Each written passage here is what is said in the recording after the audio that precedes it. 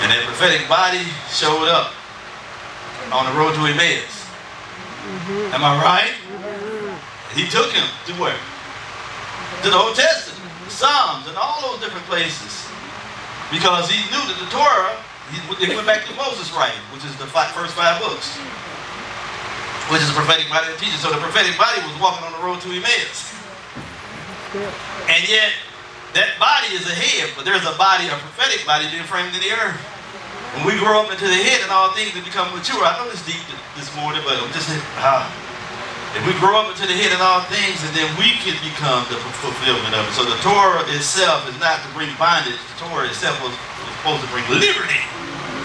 Amen? He said he wanted to make it honorable. So that's what he wanted to do. He said, I want to, with this people, speaking to Judah, I want to make Judah honorable. You don't have to go into captivity like your northern brothers in the northern kingdom.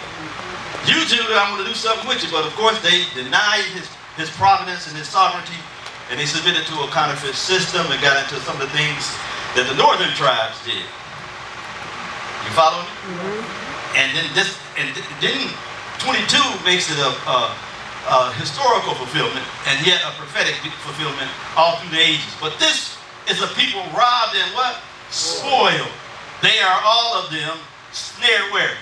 In holes. And they are what? Hid in prison houses. For they are for a prey, and none delivered for a sport. And none says restore. So none delivers, and none okay, come on now. None delivered, and none say what? Restore. That is the message. That is the link for your freedom has a purpose. To deliver and to restore. Huh? You've been delivered, most of us. Some of us have not been experienced at the table or sat at the table enough or long enough or allowed the process to have its perfect work in us, and we're not delivered from some things. And most of it is because of our own negligence. Not that God didn't want us to be delivered. But if we're struggling with the deliverance, then there's no true restoration. There's no recovery. That's why it says in the first 2 verses, they were blind and deaf. To just look to get delivered, just for us to have our own personal freedom, is blindness. It's deafness. Because our message is supposed to go beyond us on Sundays and Wednesdays. Why? Because the people is robbed and spoiled. They are all stared in holes. Spoiled by what? What Colossians says over there. It's 2 and 8. Amen? Let's go there. Come on. Colossians 2 and 8.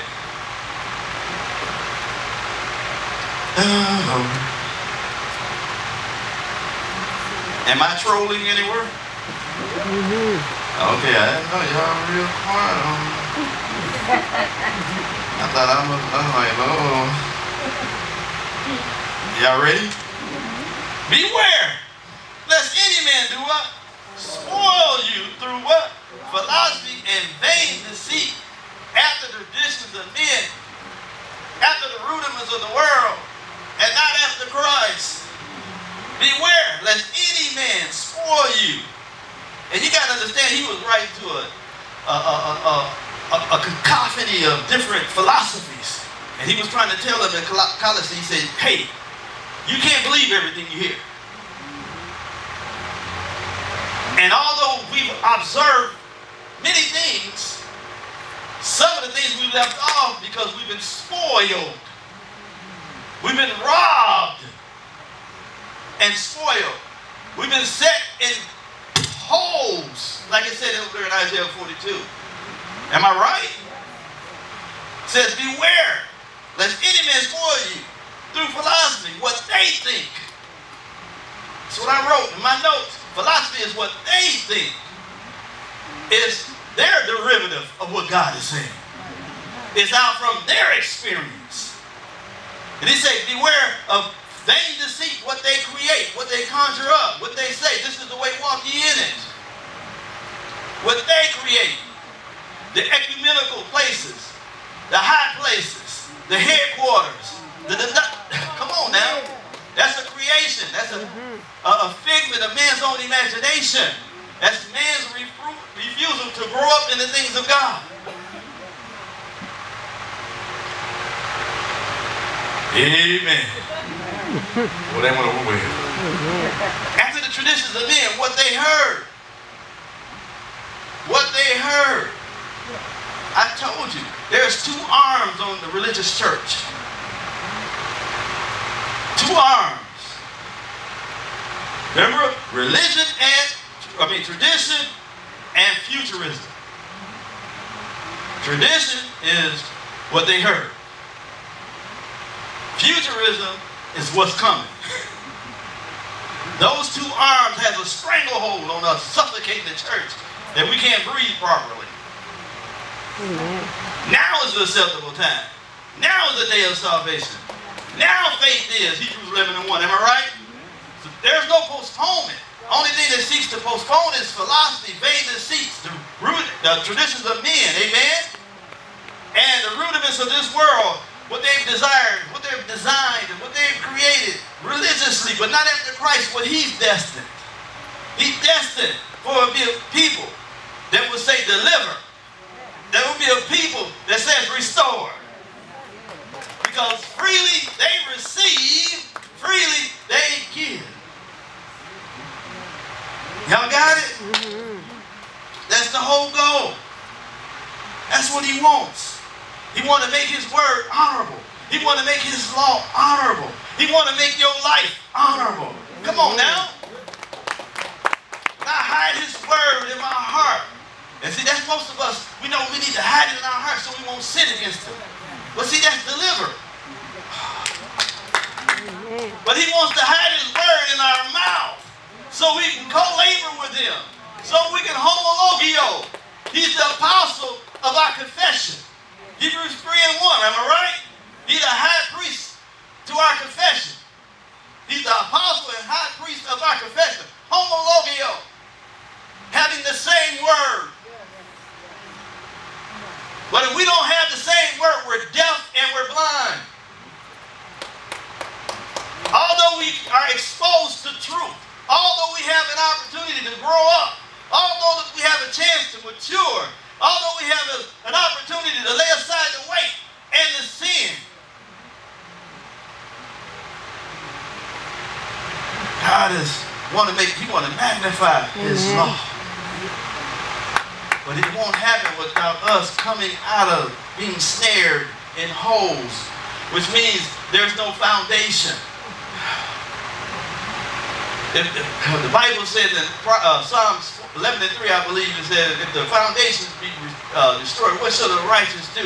Those are the holes. We dug a hole for ourselves.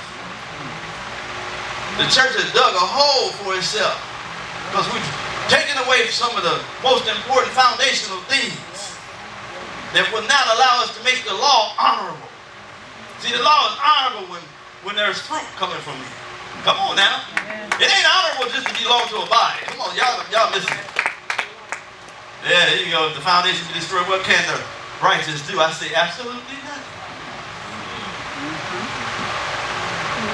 The gospel of the kingdom is the only gospel, not the gospel of salvation. See, the gospel of salvation will free you from the law of sin and death. The gospel of the kingdom will release the law of the kingdom. The gospel of the kingdom will release to you life and peace. See, most of us trying to break the chains from sin and death. If I can get over the hump, if I can get about 10 prayers up, if I can get on my face. Come on now, come on, am I right? Those holes, come on now. That's what we do. We say, if I can just get to church on Sunday. I had a bad week, if I can just get there. God, my God, I need to be in the building.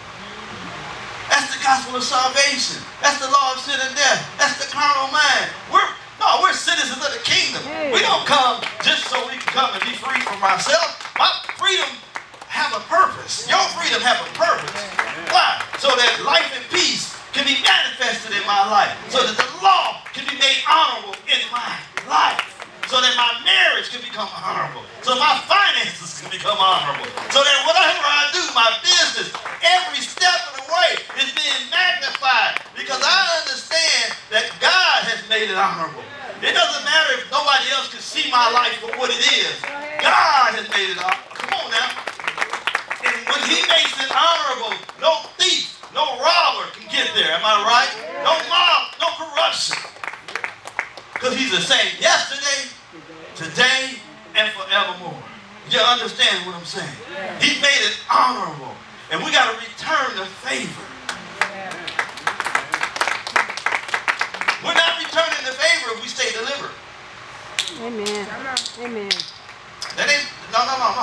That's your reasonable service to be free. All right.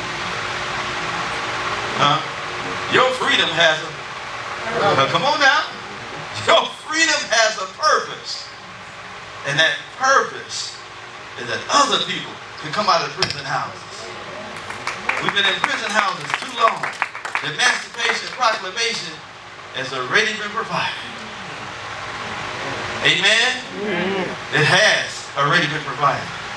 Did you know it took them almost 70 years when the Emancipation Proclamation was signed for them to really realize they can leave their land?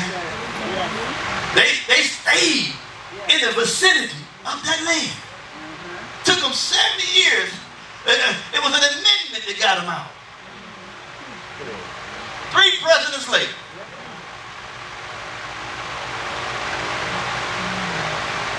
And we're waiting on an amendment. Am I right?